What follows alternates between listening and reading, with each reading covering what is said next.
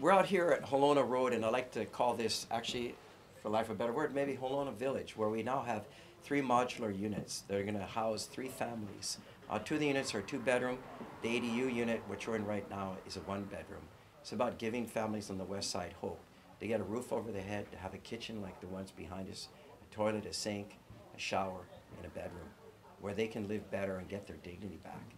And this project, the way it looks, and the acceptance by the neighbors in this neighborhood would not have occurred without who I'm standing next to, and that's Councilwoman Kim Pine, who represents this side of the island, the west side.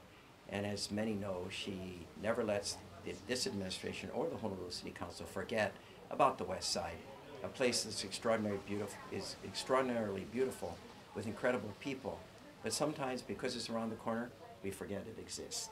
And Kim makes sure that we don't.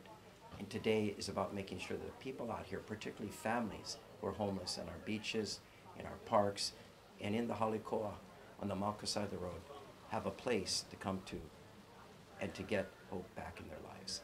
Kim?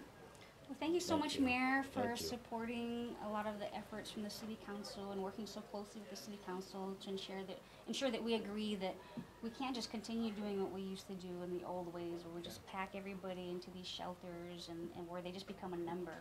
This is where they finally can have a home and finally can have hope again. And so we're very excited that we can possibly use this model all over the island and Yes. perhaps all over the state.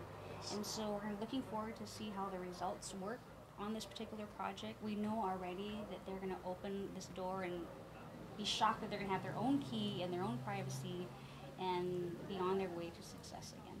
Yep. Thank you. Thank you, Mayor. All right. Thank you. Everybody.